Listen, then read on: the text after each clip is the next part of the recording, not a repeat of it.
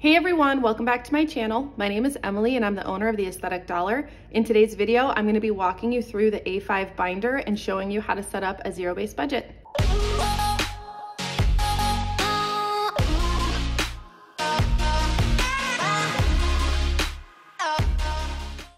All right, you guys, let's dive into this video. This has been a highly requested video from so many of you. So what I'm gonna do is I'm gonna walk you through the A5 budget binder that's available on my shop, theaestheticdollar.com. I'll also link that in the description so you can check it out. So this does come in a digital download version and a pre-printed version. So before we jump in, there's a couple things that I want to say about making a budget. Some people get all cringy at the thought of a written budget, but hear me out. A budget is not meant to restrict you. It's actually meant to give you freedom, and you are going to feel so much less guilt while spending if you know that you've budgeted the money for it. So I always recommend a zero-based budget, and a zero-based budget just means that you give every dollar a job before it hits your bank account. So if you're new to budgeting, I recommend going through your bank account and writing down how much your bills are, how much you normally spend on variable expenses like groceries, gas, etc., and then where else you're spending your money. So when my husband and I first did that, we were sick to our stomach because we realized why we never felt like we had any money, because it's not like frivolously spending money on big things. It's all of the little things that accumulate throughout the month. So highly recommend that you go through your bank account with different colored highlighters and make different categories for what you're spending your money on. So your fixed expenses, your variable expenses, etc. Okay, so let's really quick talk about those terms I just said. Fixed expenses are like your bills or things that are the same every single month. So that would be like your rent, your car payment, phone bill, subscriptions, and things like that. Those are fixed expenses. Variable expenses are things that are different month to month. So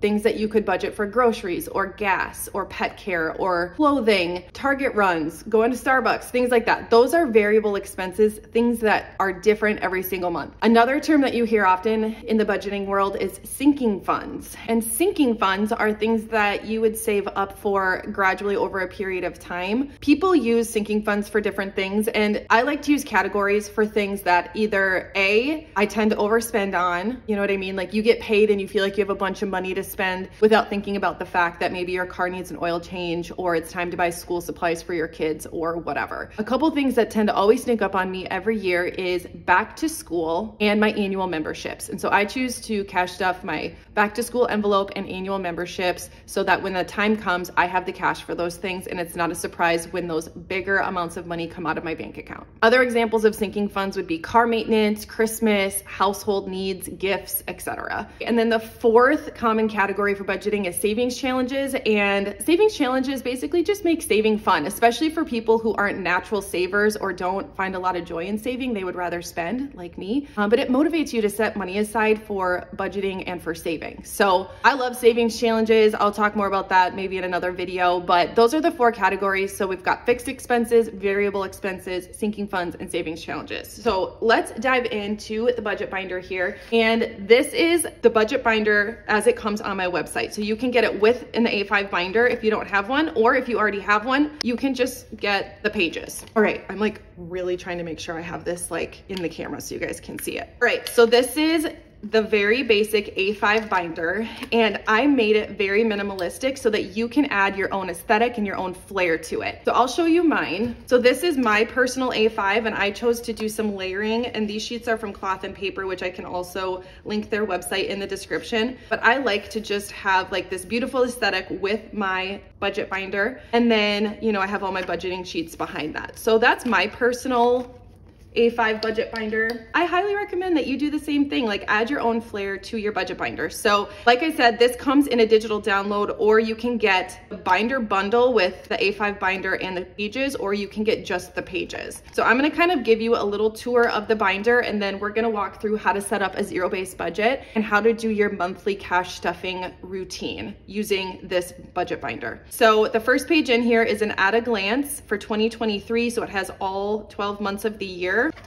The next page in here is the financial overview page, which has every single month, and you can track your total household income, what your total expenses were, and then how much you put away for savings can be tracked here. And then I like to track what my current debt balance is right here. Next up is our cover pages. And so there are 12 cover pages because there are 12 sets of the zero-based budgeting sheets in this binder. Everything is undated so that you can start anytime during the year. Each section is divided up by one of these cover pages, and there's different quotes on each page. So this one says, never spend your money before you've earned it, and that was a quote by Thomas Jefferson. Okay, so then we move into the actual pages. And so the first page here is the weekly wallet tracker so that you can track the cash in your wallet. And there are 4 sections for 4 weeks. And then it does come also with an extra one of these sheets front and back for extra weeks during the month, because sometimes you have a magic month, which is when you get paid extra in a month because of where the days land. So for example, if you're someone who's paid weekly and there's 5 Fridays that month and you get paid 5 times instead of 4 times, that's what the extra sheets are for. And that's what a magic month is. All right, next we have the zero-based budgeting sheets where you can track your monthly income, your monthly bills, which like I said is like your fixed expenses. So the things that are pretty much the same every single month, your rent, your car payment, your phone bill, subscriptions, etc. And then tracking debt payoff. So you can track the category, so who you owe money to, your current balances, your payment. And then I like to put this little check mark option right here because it feels so good when you can check that off after you've paid it, and then what your new balance is. So then at the end of the month, you can easily come here and add up what the balances are for your debts, and then just transfer that number into your debt tracker. Okay, next up is the sinking funds pages. And so these are like your variable expenses / sinking funds. This is what I personally use to track how much I'm gonna budget for each category. And we'll come back to this in a little bit, but there are plenty of lines so that you can track. And I'm gonna show you how you can use these 2 things if you're paid weekly, bi-weekly, or once a month. And then there's also a tracker for savings challenges. So if you're doing multiple savings challenges, you have multiple lines to write down how much you're gonna put into your savings challenge from your zero-based budget. And then next we have the cash planning pages with lots of lines so that you can track which denominations you want to take from the bank. Then next we have the oh my God. Next is the cash planning pages, and this is where you can write down how much cash you want to take out of the bank and which denominations for each of your categories for cash stuffing. And I'm going to walk you through these pages here in just a minute. And then last but not least is the online spending tracker, so you can track any purchases you've made with your credit card or your debit card so that you can unstuff your cash envelopes and put that money back into the bank. And then a new section starts after that. So there are 12 of these sections. So let's start by putting together our zero-based budget. Okay, so like I said, I recommend a zero-based budget, which just means that you're giving every dollar a job before it hits your bank account so that there's no money just hanging out. And here's what I'll say about budgets too, is that every single person's budget is different because it's gonna depend on your lifestyle, where you live, what your values are. And so this is just an example of how to fill out a zero-based budget. Your numbers are gonna look totally different. Your categories are gonna look totally different. This is just an example to give you an idea of how you can create your own zero-based budget. So let's review the steps first. Number 1, go through your bank account and look through all of the transactions and categorize them into what your bills are and what you're spending on your variable expenses throughout the month to give you an idea of how to create your budget. It may also give you an idea of how you can gain control of the areas that might be out of control. So, all right, for this particular example, I'm gonna do a bi-weekly paid budget. So this is someone who is paid 2 times a month or every other week. And I'll also explain how you can use this tracking system if you're paid monthly or weekly. So let's start by writing in the income. You always want to start with that. And this is your greatest tool. Like, your income is your greatest wealth building tool because the more income you have, the more debt you can pay off. So if you're finding that you have more month than you have money, you might need to find a way to just bring in some extra income. And there's a million ways to do that nowadays. So let's start with paycheck number 1 and paycheck number 2. This budget, this person gets paid $4,000 take home pay. And obviously I'm doing very rounded numbers for this example just to save time, but you know. So I always start with the income, and then the first thing that I do for my budget is my bills and my fixed expenses, because those are things that I need to pay for. I want to make sure that my family is taken care of. So I focus on our 4 walls first, which would be the rent, the utilities, and things like that. So let's start with rent. This could also, you know, be your mortgage, and rent is $1,000.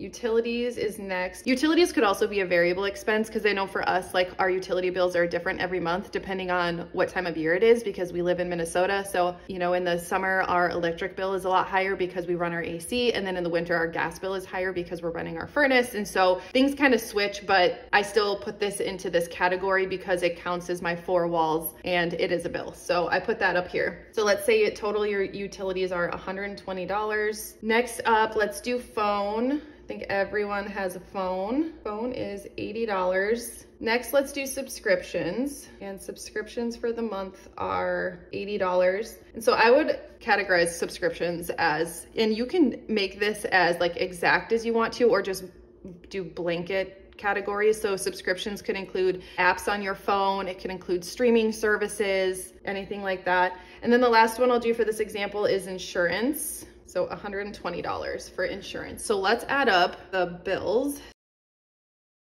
So $1,400 for the monthly bills. And when I'm writing up my zero-based budget, I like to do my budget for the whole month because I'm paid monthly. And if you have a really fixed income like this, you could just do it for the whole month at the beginning of the month. If your income is really all over the place and it's different, you could do this with every paycheck. This budget binder comes with just one of these sheets, but you could also use multiples if you needed to and turn it into like a 6-month budget binder. It's totally up to you. But the budget binder is laid out for the year, but it's not dated. So you can use however many pages you need for a particular pay period. So $1,400. So let's do 4,000 so you can see what we're working with here. Minus 1,400 is 2,600. So next is debt payoff. And this could, the first one is gonna be car payment. This could go in monthly bills. And then I'm gonna do an example for a credit card too. That could also go on monthly bills, but this is on the same page. And since I like to track my debt separately, I'm gonna put that down here. It's still a bill that needs to get paid. So let's do car payment. And the current balance on this car is $6,280.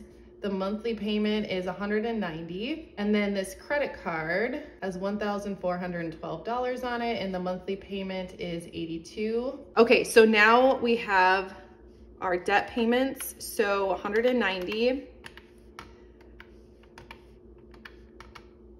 So now we have $2,328 left to budget. And since I'm right-handed, I like to take this out when I write so that it's hard for me to write with this ring thing here. All right, so next let's budget out our variable expenses. And I also refer to these as sinking funds. These can be things you cash stuff or things you don't. It's totally up to you. The first one that we'll do is groceries. And then let's do gas. All right, so I have groceries, gas, clothing, spending, eating out, entertainment, pet care, household hygiene, and vehicle maintenance. You might have a million more categories than this, or this amount might seem overwhelming to you. Just do what's best for you. But since we're making a zero-based budget, you do want to budget out every single dollar into any type of category. Even if that means most of it is going to savings, you still want to give it that job. All right, so since this is going to be for the entire month, we're going to budget $600 for groceries. Okay, so here's where I'm gonna explain something. If you are someone who is paid bi-weekly or weekly, what I recommend doing at this point when it comes to cash stuffing is dividing these numbers into however many weeks you're gonna be cash stuffing based off your paycheck. So if you are somebody who is paid twice a month or bi-weekly, then you would cash stuff $300 per paycheck from this. If you're somebody who's paid weekly, then you would cash stuff $150 per week on groceries, and so on and so forth. The things that don't divide perfectly into 4, like 70, what I do is I'm someone who's paid monthly, but I cash stuff weekly. And so I would divide this 70 into 20, 20, 20, and 10. And those are the denominations that I would cash stuff so that I have my full 70. So that's how I would utilize this if you're somebody who's paid weekly or bi-weekly. So now that we have our sinking funds budgeted for, and you do have a lot of lines for sinking funds if you're somebody who likes to have everything really separated out like that. I'm like that. I have a lot of different categories. All right, and then savings challenges. So for savings challenges, we are doing a Christmas savings challenge, 52-week savings challenge, and we are also funding our emergency fund. So we are gonna throw $200 from Christmas. We're gonna do $100 for our 52-week savings challenge. So that would be $25 a week, and then $100 towards our emergency fund. And same thing with this. If you're someone who's paid bi-weekly, you're gonna cash stuff $100 per paycheck for Christmas, $50 per paycheck for this savings challenge, and then $50 a paycheck for the emergency fund savings. So let's catch up here with where we are at with our zero-based budget. So $600 for groceries. So that leaves $478 left in our budget. So with a zero-based budget, you're gonna find a job for this money. So you might be someone who's like got leftover money at the end of your budget, or you're someone who's like, I don't have enough money in my budget. So when you don't have enough, that's when you're gonna start going through things and adjusting your budget. So for example, if you are $100 over on your budget, you might take $50 out of entertainment, 20 out of eating out, and 30 out of spending so that you can have that zero-based budget. When you have leftover money, what I recommend doing is if you have debt to pay off, I would throw that extra money towards your debt and get those balances paid down. So that's what I would do with that. So let's say in this example, if you're new to making a budget, I would maybe use a pencil on this so you can erase if you need to. So for here, you could decide, okay, well, I wanna get this credit card paid off, so I'm gonna throw the entire $478 at this credit card. So instead of paying just $82 down on it, I'm actually going to pay $560 down on it. You did that. Your new balance for your credit card would be $852. Let's say that you just paid that. So then you can mark that off, and oh my gosh, the serotonin that produces is so nice. And same thing, and then when you pay off your car payment, you can check that off too. All right, so now that we have our zero-based budget, you're gonna come to our cash planning pages, and I'm just gonna write on this page because I'm right-handed and that's what I wanna do. So for cash planning, write down your categories again. You might not cash stuff every single one of these categories. So you might decide that you don't want to cash stuff gas because you always pay at the pump. So then you would leave that one out. I'm gonna go ahead and write these categories down and the amounts, and then I will show you how to do this part. All right, so now I have all of my totals written down on my cash planning sheet, and now I'm gonna go through and decide which denominations I want for each of the categories. Hold this up so you can see it a little better. So whether you want $100 bills, 50s, 20s, 10s, 5s, or 1s. And then I like to do this check mark here when I get my cash from the bank, then I'm going through and double checking everything. This is also gonna be personal preference. And so if you're somebody who likes to carry bigger bills, you can do that. Or if you're someone who likes to have the option of having smaller bills, that works too. So I like to just condense my bills as much as I can, which is what I'm gonna do in this example. So for groceries, I like to divide that up into 50s because I feel like 100s is a little excessive. And so I'm gonna do 12 50s. Okay, so then for gas, I'm gonna do the same thing. We're gonna have a lot of 50s for these first two. So I'm gonna do 4 50s for gas. For clothing, I think I'm gonna do, let's do 5 20s for clothing. And for spending, let's do 4 20s and 2 10s. Eating out, we're gonna do 4 20s. For entertainment, we're going to do 2 20s, 4 10s, which would bring us to 80, and then we're gonna do 4 5s, which would bring us to 100. For pet care, we're gonna do 2 20s. Household, we're gonna do 2 20s, 4 10s. Hygiene, we're gonna do the same thing. Christmas, this is a savings challenge, so I like to condense that as much as I can. So we are gonna do 2 100s, same thing for emergency and our 52-week challenge, and then vehicle maintenance out of order from up here. But so vehicle maintenance, we're gonna do, if you're somebody who's cash stuffing, again, if you're someone who's cash stuffing weekly, you could do 3 20s and a 10.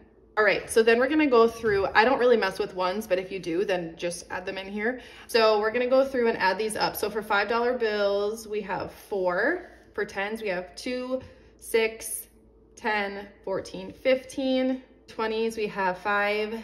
I need my calculator for this, you guys. All right, hopefully that's right. 24, we'll find out. 50s, we have 16 50s and then 4 $100 bills. So total for the month, we're gonna add these all up here.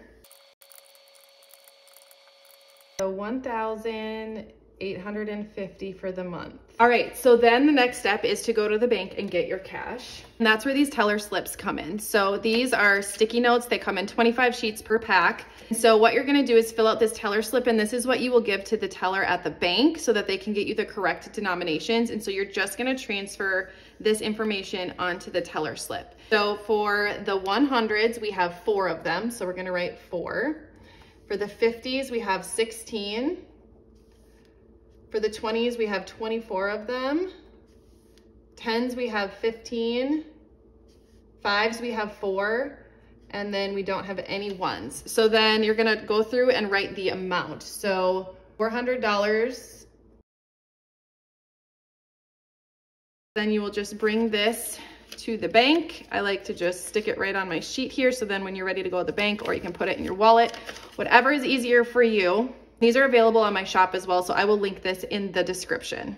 All right, and then the last thing that I will show you guys is the online spending tracker. And this is for people who use a credit card or a debit card to buy something online, or if you were at the store and ended up using your debit card because you didn't have your cash envelopes with you or whatever. That is what this is for. This is the online spending tracker. So we're gonna just do 2 examples for this one so I can show you the process for how to do it. First, we're gonna write in the date, and I have a budgeting app that I track. It's called Every Dollar. I have a video on it, and I will link it in the description, but that's how I keep track of debit card purchases. So on April 10th, I purchased a shirt off Amazon. That's gonna come out of my clothing category, and I spent $20 on it. And I usually just round up for this because it's easier to take the cash out when you have round numbers. So if it was $20.55, I'll round up to $21. So then the next day, I was at Target and I used my Target debit card to purchase some cleaning products because I get that 5% savings. That is gonna come out of cleaning, or technically I could write household there. The amount was $14. So then what I would do at this point, grab my cash envelope system. I would flip through. So the first one is clothing. So I would find my clothing envelope, and I would pull $20 out of my clothing envelope to deposit back into the bank. I'm gonna put this back in here so I don't forget. And then I would do the same thing for my household as well. So I would take this and I would grab $14 out of here.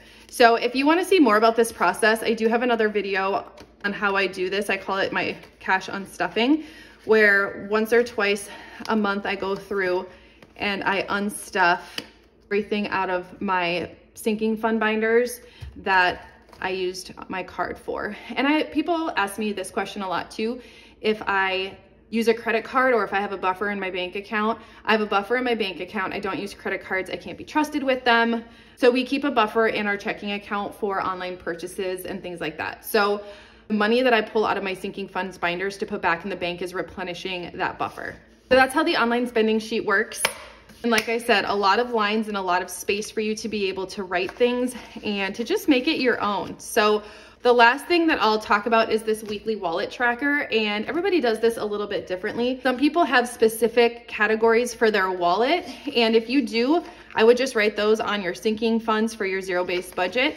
All of the cash envelopes that I have in my wallet are things that are pretty much all duplicates of my sinking funds. It's just so that I don't have to bring this big binder with me every time I go somewhere. I just have my wallet with my cash envelopes, and I pull out of my sinking funds binders when I want to go shopping. So you would just write down the category, how much you're cash stuffing for that week, and then at the end of the week, how much you spent and what you have remaining. You can decide if you want to roll that money over to the next week or if you want to put it in a savings challenge, and then just do the same thing the next week.